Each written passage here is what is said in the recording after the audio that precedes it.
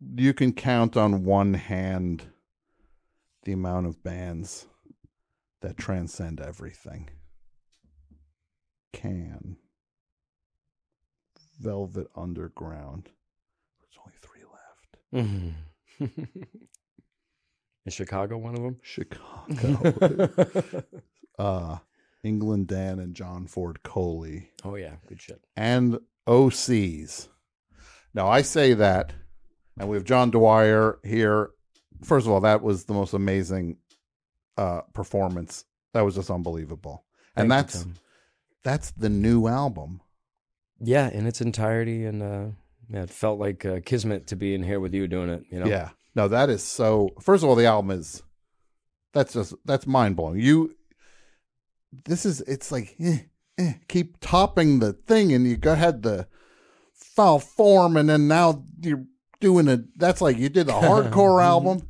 So people were talking, you were talking, other people were saying it's like, oh, this is the new wave type album, yeah, the poppier, but it's still obviously filtered through you and the band. We have a very narrow scope considering how much wildly different kind of shit we it's okay to swear. Yeah. This the kind of stuff we do is always got a thread through it, you know. Yeah. And this record's no different. Mm-hmm. And when does this stuff, like, does it reveal itself, or do you go in with a vibe that you want to bring to it? Like, how do you end up there? These last 2 records were definitely like sort of preconceived, but no songs written until we sat down to do it. The last record was me and Tim mostly sitting down and just coming up with parts together and having fun at my house. I was just getting stoned with a drum machine and like writing punk songs, you know? And this record, because it was so keyboard centric, was me and Tom doing essentially the same thing and bringing parts to the band, and then everybody would sort of write their own pieces around what me and Tom had sort of brought in as like a, you know, demo. Yeah. But it was definitely, it's partially, the idea is there beforehand sometimes, but definitely the reveal is a really nice, you know, dopamine injection for when we're writing this. Where I was like, oh, that's actually fun and good, and that works for us, you know. And then everybody starts to put their thing to it. Yeah. Tim Hellman's like the cayenne pepper of the band, even though he can't eat hot food. Okay. The irony of the spicy little son of a bitch. Yeah. What's he eat? Mashed potatoes? What's he like It's like a pancake guy, but his parts are spicy. It's got a chain hanging on it, you know. Yeah. No, it's really amazing, and to be this far in, because I've been a fan for a very long time, and it's such a special thing to see. It feels like you're gaining momentum this deep into the run. It's a race to the finish. Yeah, we'll see. But it's like, where's the finish then? It's I don't know. I think Lemmy, to me, was like the pivotal person for me, where he was like, I'm going to die on stage. And then he practically did. And I was like, you know what? Yeah. I'm okay with that. You know, like my CPA recently, I closed down my 401k because I was like, I don't need this. And he's like, what are you, crazy? He's like, don't close your 401k. And he's like, what are you going to do? And I was like, when? And he's like, when you get old. I was like, A, I'm already old. Yeah. B, I'm going to keep playing. I was like, I'll be in a chair. Eventually I'll just be blind and I'll be like just moving my pinky. Like, you know, they'll set me up with like a Hawkins style thing where I can compose from a chair. You'll end up like the, like the way Brian Wilson suddenly's got 16 people on stage, and all he has to do is just go a couple times, and all the harmonies are there. Somebody to zip up my pants and make sure I don't put my socks on over my shoes. Yeah, people would be like, "Osees, it's not as energetic as it used to we be." have been talking about a franchise where I just get a younger man who kind of looks like me. So say like a 40-year-old, we can keep him like rotating every 4 or 5 years. Sure, you do it like Menudo. Yeah, get a casting call for a square-faced, pink-skinned Irish moron. Get him up there, you know? Yeah. It'd be Osees Experience. Yeah, you really have to put some name on it like that. In Vegas. Yeah, exactly. Yeah. So, but how deep or how long in every iteration, we're looking at 18 years now? 97 and 90, starting like 96 was recording, and then by the time we moved to San Francisco, the first record came out in Tumult in like 98. Those recordings from the previous couple years. We're talking 25 years deep of Osees. So.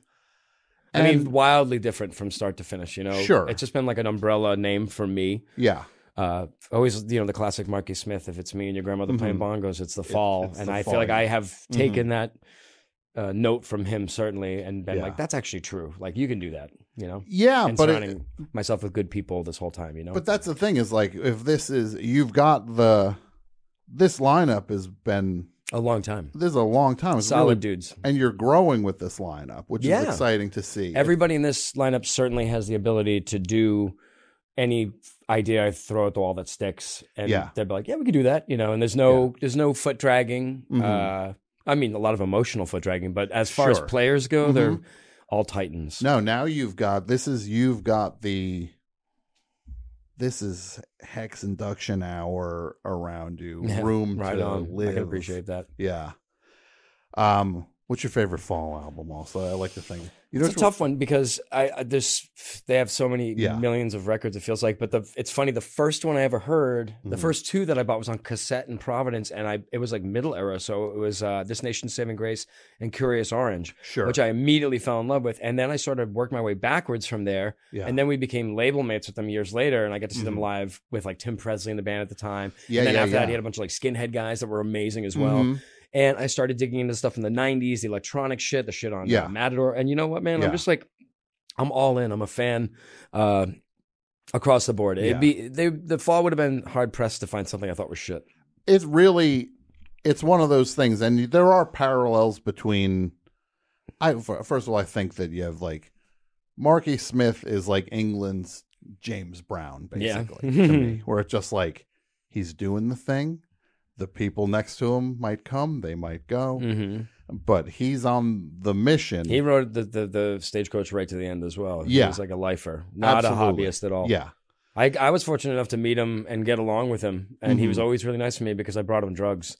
So every time I'd see him, he'd be like, "Hey, this fucking guy," and I'm like, "You remember me?" And he'd be like, "Yep." I met his drummer recently, and he was like, "You saved my ass one time," and I didn't remember the guy because he had a million bandmates.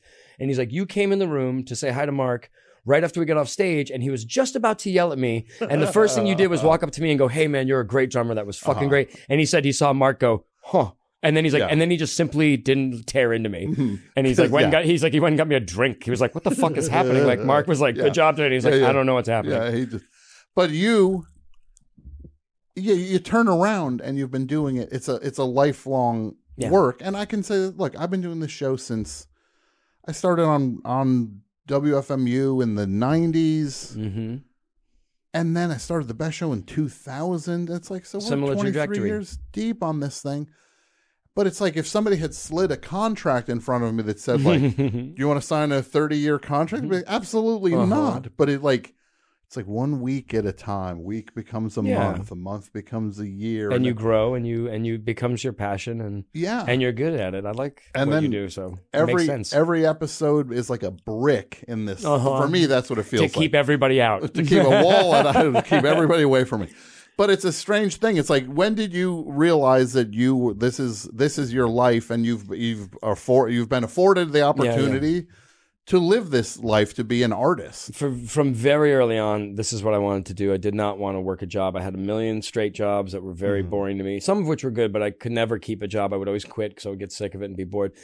I was fortunate enough to be doing it for long enough and be in the game long enough and get enough attention from people and grow a good fan base of great people that have made it. So since probably, I would say since my mid-30s, I haven't had to work a really straight job anymore. And that was when it became like I could afford to pay my rent and buy groceries and do just the dumb shit that I want to do as like a big man child. But I, thank God for that. My sister would hear me complain and she'd be like, "Shut up, I'm still a waitress." She'd be like, "I don't want to hear any more complaints out of you, asshole." No, that is it's like, I know I need the occasional reminder of just like the fortune. Like, look, it's the struggle is the struggle. Yeah. And it's always going to be a struggle. And it's always, tomorrow the whole thing could fall apart. Of course. But it's like, I could go back to working at a grocery store if I had to. But I do feel, honestly, all the time, I recognize how fortunate I am.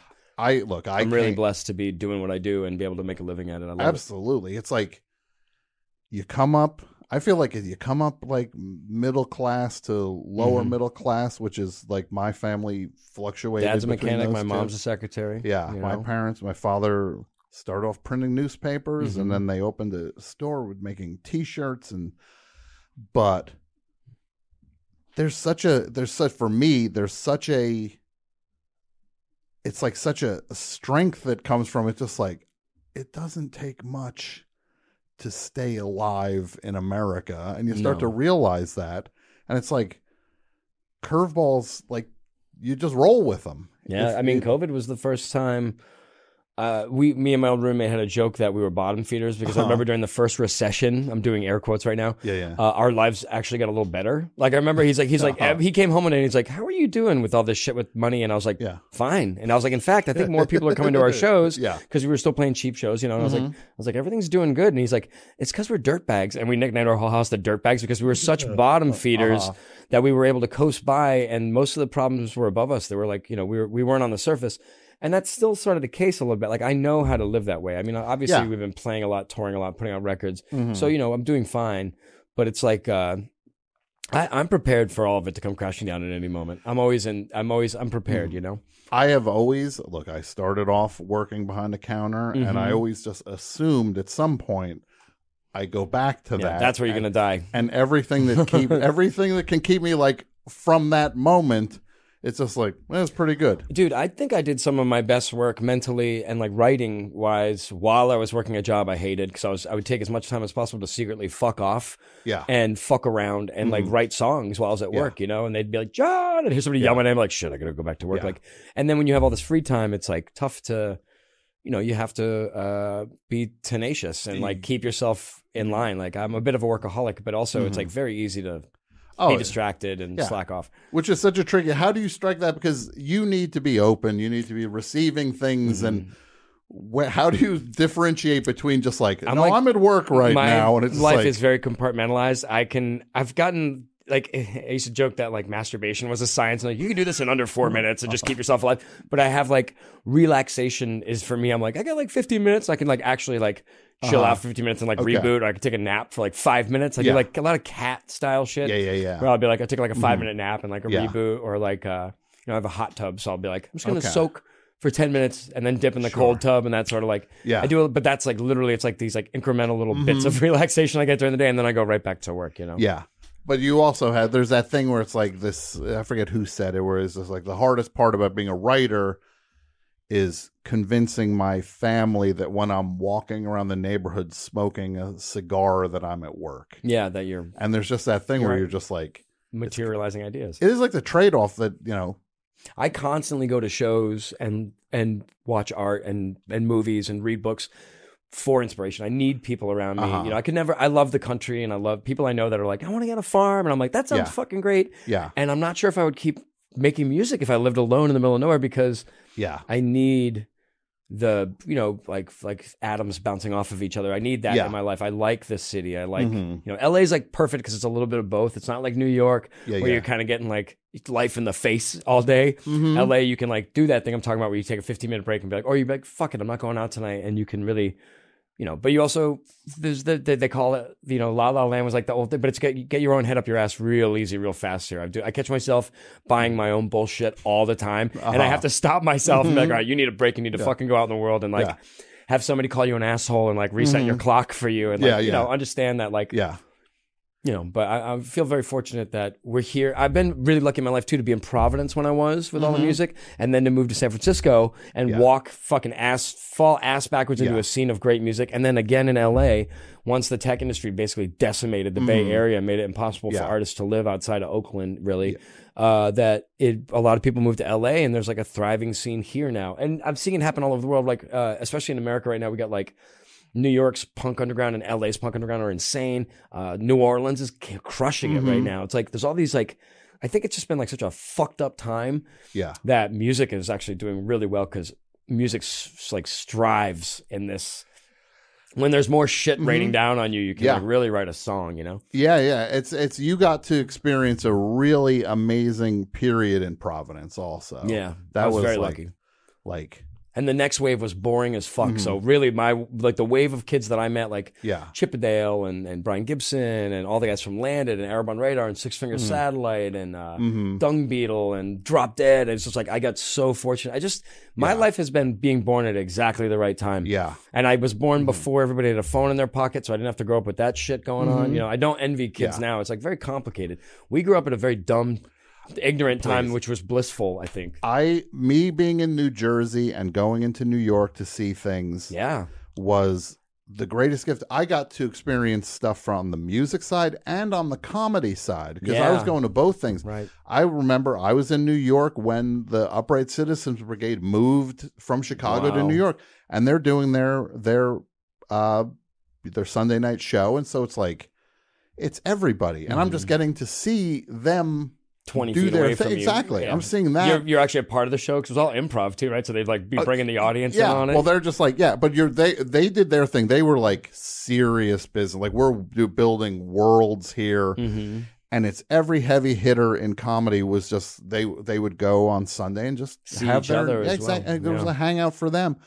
And then I would just get to do the music side of things. Like what's a show? I mean, come on, New York, the metropolis itself is unbelievable.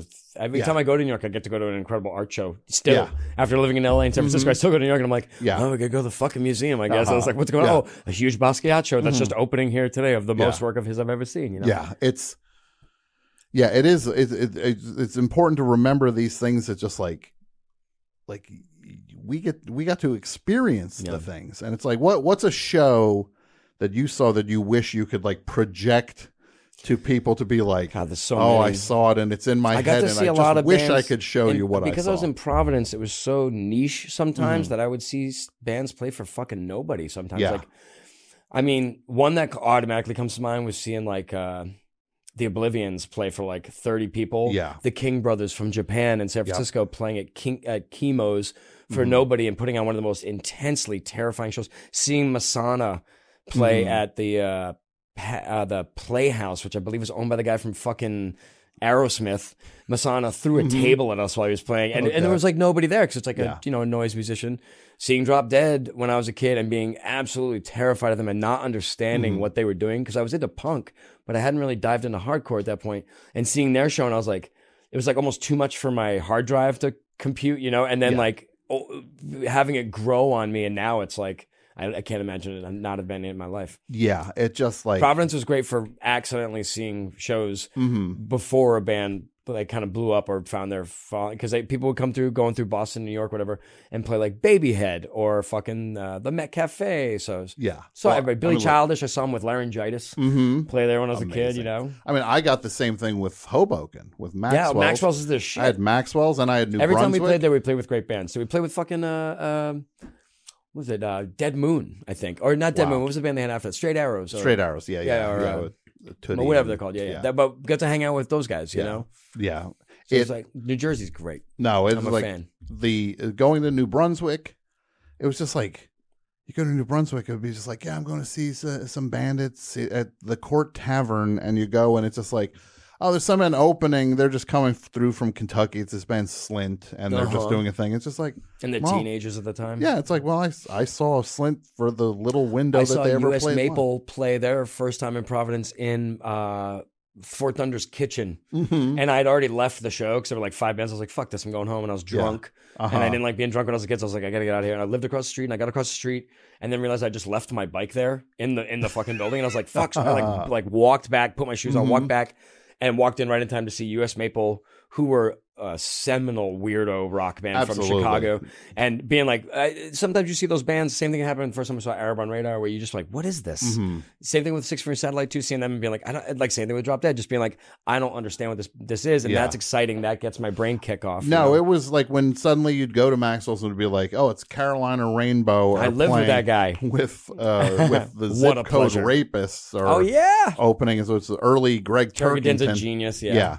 And you're just like, I'm just like at their mercy for the night. And I don't know what this is. Talk about an art explosion, too. You're like, everything is soaked in cat piss, and it's like, like everybody's 10 feet tall. It's that was sensory overload, those bands. And that was just like, and that's one thing I will say. There's a beauty to like, there was no way to learn about these things. So everything kind of was a mystery. Unless you actually went up to the person in the band and asked them questions. There was a lot of happenstance, a lot of calling clubs, mailing cassettes around, shit like that. Yeah.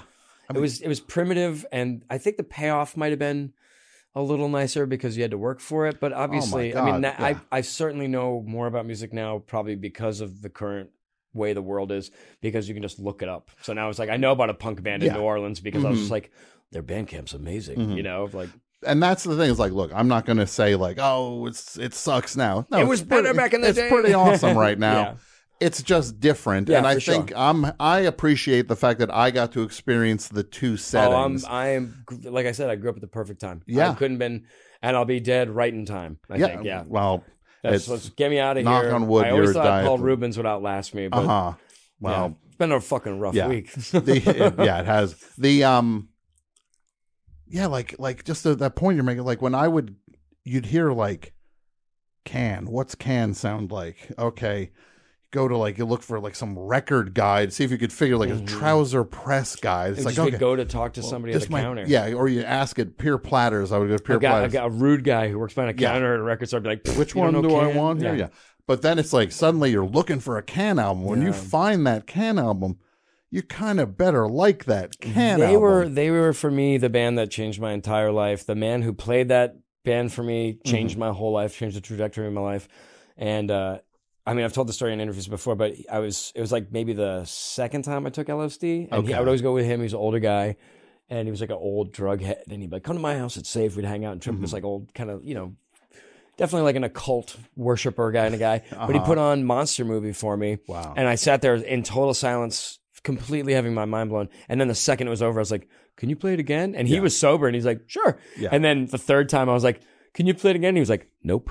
He was like, I'm not playing it again. He's like, you can go buy the record. He's like, but now we're going to listen to Blue Oyster Cult. And I was like, okay, that'll do. Sure. But seriously, that day was like, that was the day I definitely decided that I was going to play music when I heard Monster Movie. I was like, I could maybe do this in 20 or 30 years, probably get there.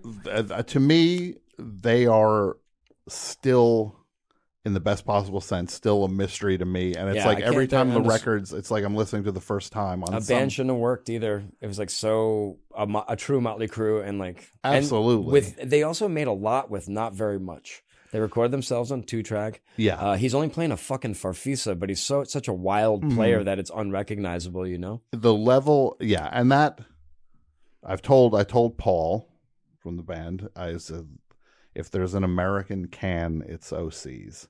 Because it's every color of the rainbow. Yeah, we wear that on our sleeve. And it's just I'm like, a fan. I am.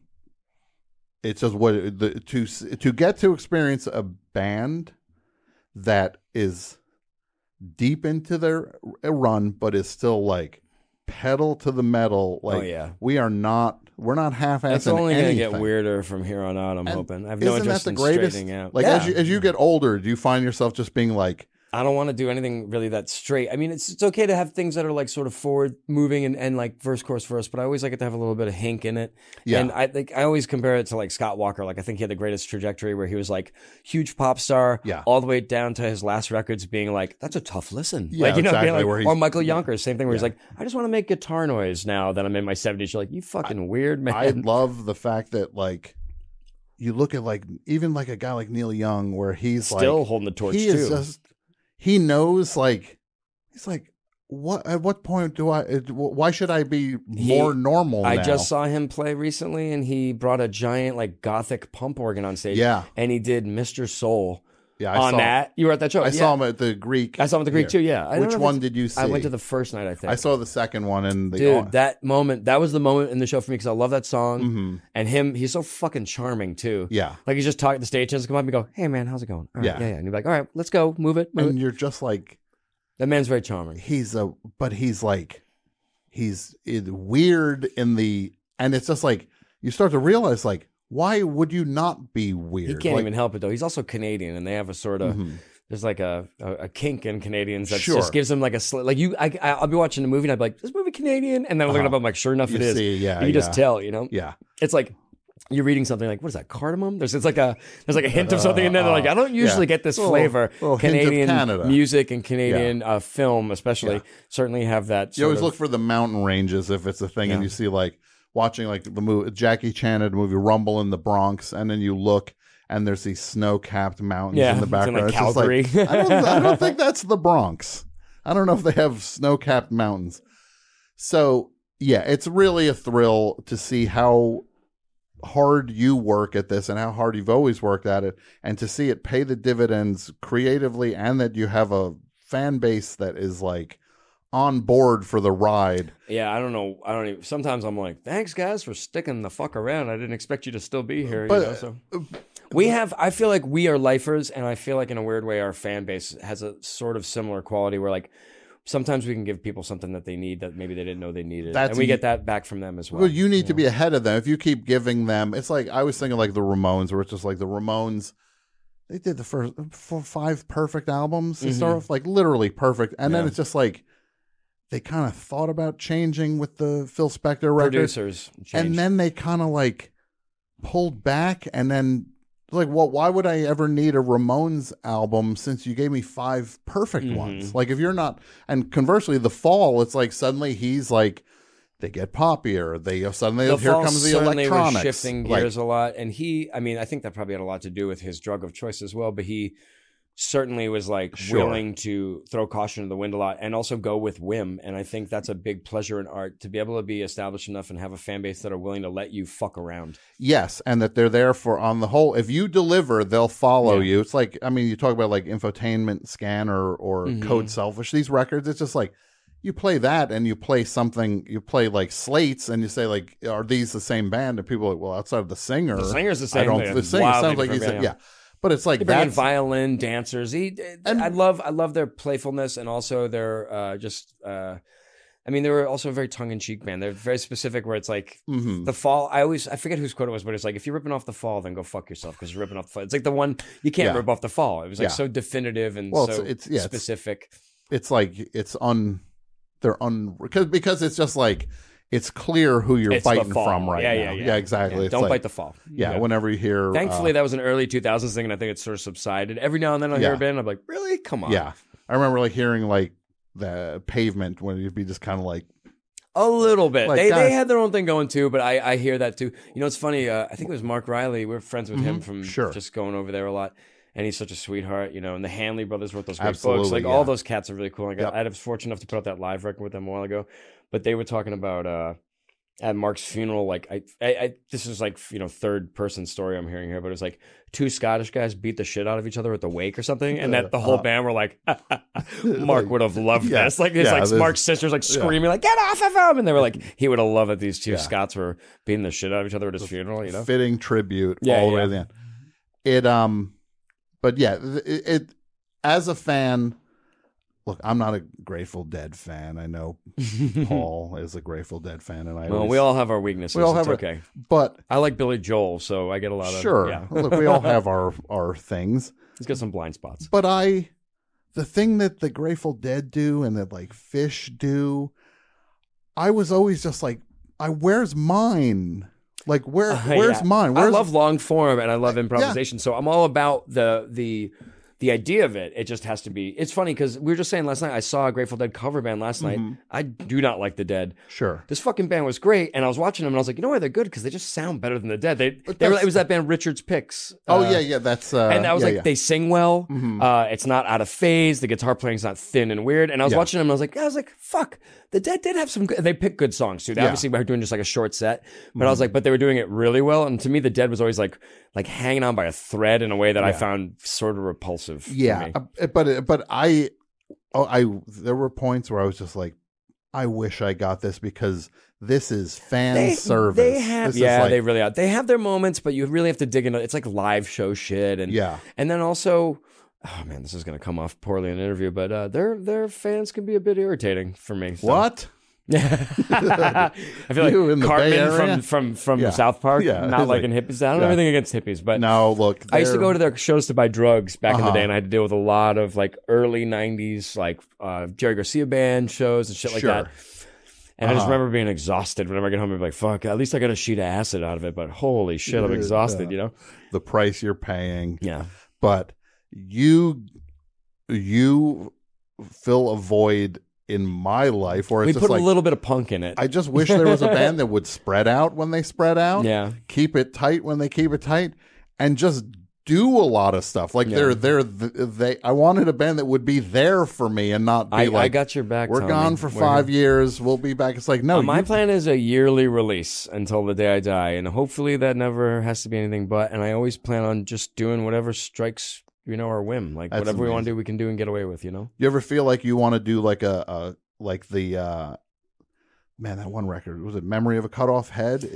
I'm actually talking to Bridget about coming down here to do some shows soon, just a real simple duo. But I love doing stuff with strings, with horns. I love the lighter stuff. I love the heavy shit. I mean, I'm so fortunate because I'm just a general music lover and lover of the arts, so that I can be like into like hip hop and death metal and country. I was like, I don't give a fuck. If it's good, I like it. You like the good stuff. I'm approaching my own music the way that my tastes vary, Because that record to me... Although I don't plan on doing a hip-hop record. I'm not going to do that to anybody. That won't happen. Okay, well... I would like to apologize for the alternate universe where that happened. Where that did happen. Sorry, everybody. Yeah, your D.D. King era. You two B.B. King together at last.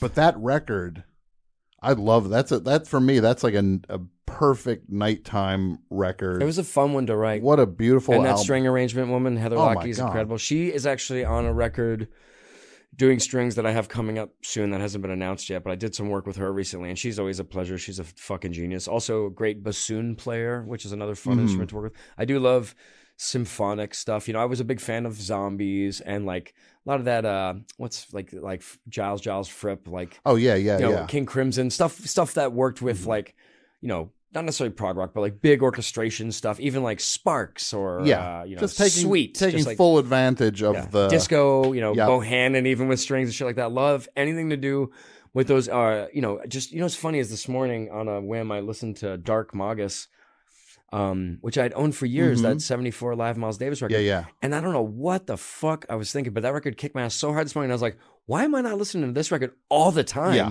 Like it had just been sitting on the shelf, and this morning I was like, I'll give it another chance.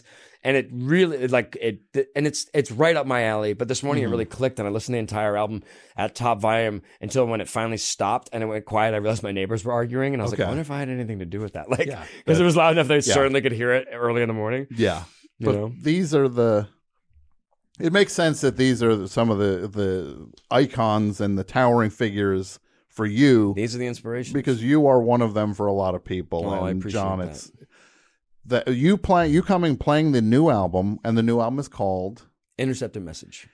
And it will be out this week. August 18th, in the Red Records. And it's amazing. It's another triumph in a Thank you very much, series Tom. of triumphs. You're the Michael Jordan of It means I'm arguing with Scottie Pippen when I leave here. Sure, yeah. You're going to argue with who would each person be if they were? Who else? I'm not going to say any names. Right off the top of my head, I was like, I know who my nemesis is. Well, let me think. But in your band, if you're Jordan now, who do we got? Oh shit! I guess Tim would be like a tiny Larry Bird. Okay. I'm not going like Lakers entirely, but sure. I got all the players in there. Everybody in my band is a ringer, and it is definitely certainly a group effort. Some of our last records we all wrote together. Some of them we bring in. We kind of shift gears, but everybody's comfortable with the systems, Yeah. And in the end, everybody gets paid equally in my band. We're like a socialist organization, so yeah. So it's just like you keep it. You play on the song, you get paid. You play it live, you get paid. So. Everybody, I think because of that, it's like a real working wage that people bring it, I mean, we still require energy back from the audience, but like everybody's always prepared to, get out there. Yeah. And that is the one thing. It's just like, it's always like, Paul calls it sports, which I think is a fair analogy. That makes it's like Australian rules rugby, rock and roll. Exactly. Because it's not a lot of timeouts. And the shows are kind of the length of a game. Yeah. It's like for anybody who's not into it, they're like, what are they? This is the third fucking quarter? How fucking long is this? Exactly. It's like, well, there's the quarter, there's it's four funny of now them. that we kind of veered a little bit away from the long form stuff because we were doing that for so long. Like my buddy in Austin, who's known me for like 20 years, came out to see a show only because my other friend was there and he had written him and he was like, hey, he's like, let me know what 3 songs they're playing. Kind of busted my balls that we were only going to play 3 songs.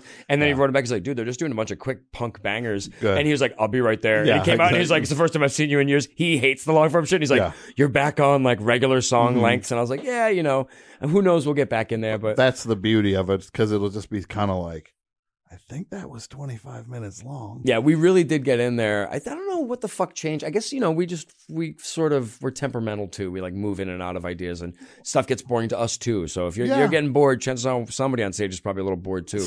It shines through. So we're trying to keep it exciting for ourselves and the audience. It's like Yes, where you had Rick Wakeman ordering a pizza. He would get like curry delivered. He'd be like eating behind the keyboards during the like Tales of Topographic Oceans era. Yeah. He's just like, this band's not for me anymore. Yeah, I'm eating on stage. Yeah. But John, thank you so much for this. This has meant so Tom. much to me. What a thrill. Favorite band. Can't thank you enough for doing this. Thank you, man. Cheers. What a great time. Thanks. There it is. That's when I know we're back. What's up, everybody? How'd you like that? Osees full album. John Dwyer. Amazing conversation. Thank you to Osees for coming down and making that happen, and to everybody who worked on the show, whether it was Brett Davis and Brett Boehm and Liza. It was Liza. Liza is the Osees engineer, front of house engineer. Amazing. Who recorded it with me. And, thank you. And you are Andrew Gleason. Well, thank you to Liza. Thank you to Andrew Gleason, our very own. Thank you. You did an amazing job. And thank you to everybody who made that happen. What a great show. What a great band. 201-989-0012. Hello, Best Show. Hey, Tom. Hey, who's this? This is Nick in Portland. Nick in Portland. How's it going, Nick? That was incredible. Right. That was incredible. Just wonderful interview. Been an Osees fan forever, and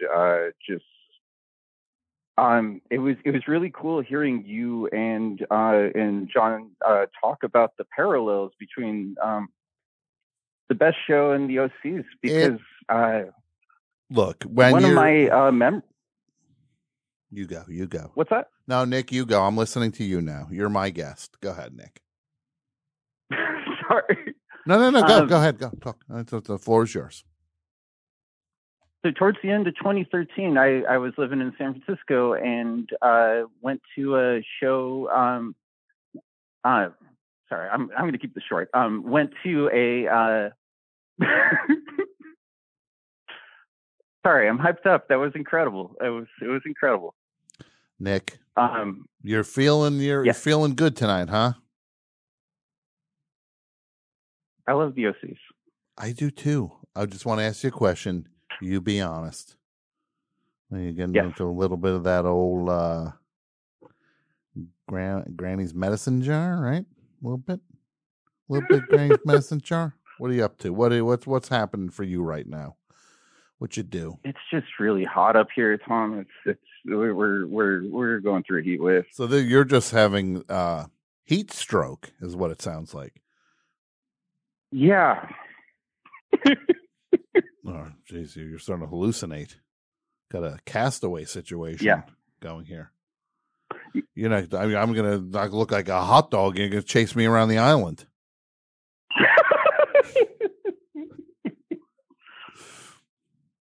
One time in my life, I would like to laugh the way you just laughed. One time.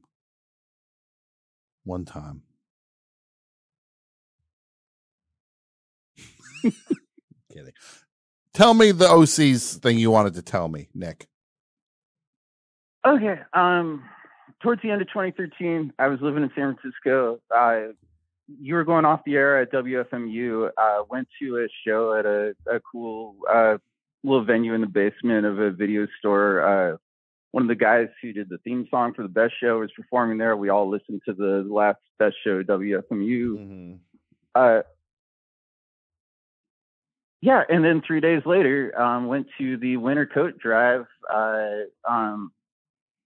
and it was the last Osees show for a minute. John Dwyer went on stage and said, "This is going to be it for a while." It was the last show with that lineup he did.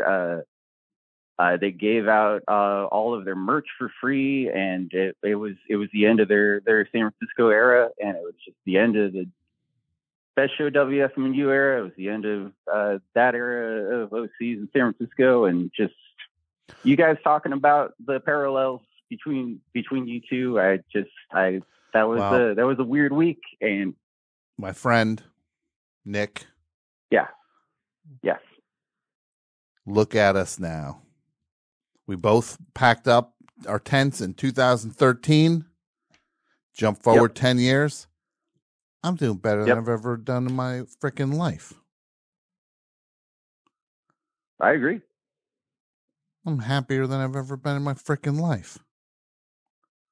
And look at Osees. They're on fire now. They're on fire. They got they got the drummer. They got the whole thing. It doesn't get any better. Could not be better. Yeah. I want to thank Osees for playing, John Dwyer, everybody doing it. Paul Catrone, thank you for making that all happen. You're the best. And Lisa and Brett Bowen for filming. Everybody who's in there. I know I'm missing people. Wes, I want to thank Wes, the amazing Wes. How could I forget Wes? Wes, I'm sorry. It's all right, Tom. Thank you, Wes. You're the best. But most of all, Andrew Gleason. Thanks so much, Tom.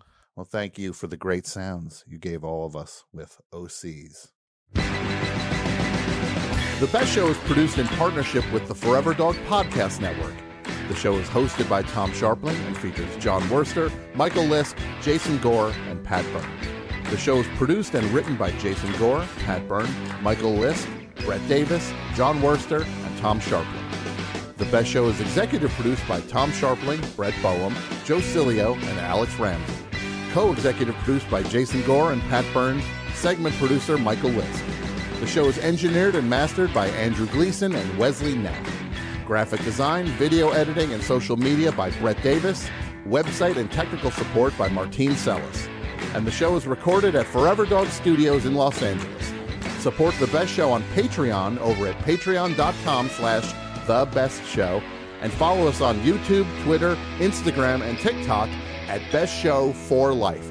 That's Best Show number 4 Life. Thanks for listening, and we'll see you next week.